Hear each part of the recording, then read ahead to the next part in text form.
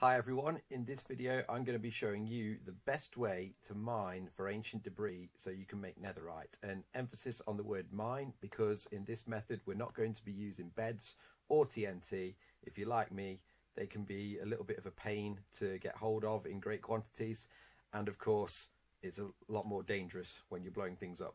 So in this method we're just going to be strip mining, and I'm going to show you all the tips and tricks that you need to know in order to get as much ancient debris as possible and get yourself kitted out with some cool netherite armor, weapons and tools.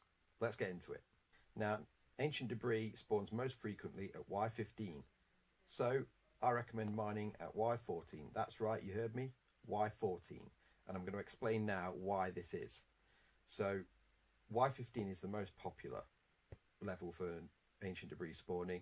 Y14 is second. Now, if you're digging out a tunnel, you want both the two most popular levels being the ones you dig out. That way, you're not getting just a small amount of visibility in the ceiling or in the floor. You're getting it where you're digging, in front of you and in the walls. So you're covering all bases. So with that in mind, Y14 is the one you want to be at, being as when we click F3, the reading we get for the Y coordinate is where our feet is. Using the same logic, I'd like to just explain something that a few people didn't quite understand with my how to find diamonds video.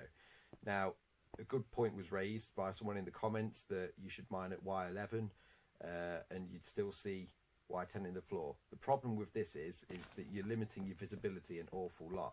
Now, for diamonds, the most popular levels are Y11 and then Y10, followed by Y12. Now, if we were just mining here, we wouldn't have found anything. However, if we were down at Y10, which is this, there we go. We've found diamonds, and of course we wouldn't have found those had we been mining at Y11, because we would have just walked right over them with no visibility. So by mining at that level, at those two most popular levels, you're seeing the ore that you're looking for in the walls as well as in front of you. We can apply what we've learned there with the diamonds to netherite too. Next tip I want to focus on is you definitely want to use some of these ores as a means of recharging your pickaxe. If you take a fortune pick with you, you're going to be able to recover some of that durability that you would have lost otherwise from experience. If you do find a piece of ancient debris, don't just mine that one piece and carry on. Mine around it a bit. You'll probably find that there's one or two more in most cases, and then you're going to increase the amount you find tenfold by just looking around where you found the one piece. And finally, you might want to take with you, as well as a pick, a shovel, because in the nether you're going to find quite a lot of gravel, and man, this stuff is annoying. Also, if you weren't already aware, good way to sort out gravel, bring a torch with you. That'll sort out the lot until it's all gone. Right, so now we've gone through all those tips and tricks, I'm going to do a 1 hour time lapse of me mining on a survival server, and we're going to see how much we get. I estimate that around about 20 will be the average, because that's what I average in an hour, but we'll see what the results hold. Let's go. Alright, here we are. We are at Y14 now. So what we've done is we've put out a crafting bench and a chest, and we've got an empty shulker box here, not for smooth stone today. And I'm going to just mine, basically going in this direction, maybe a bit in that direction. I'm going to do a 1 hour time lapse, and we're going to see how much results we've got at the end of it. And hopefully I won't get unlucky. I will actually find the usual amount, and you'll see just how good this method actually is. Completely holds up to TNT and beds, in my opinion. Let's go.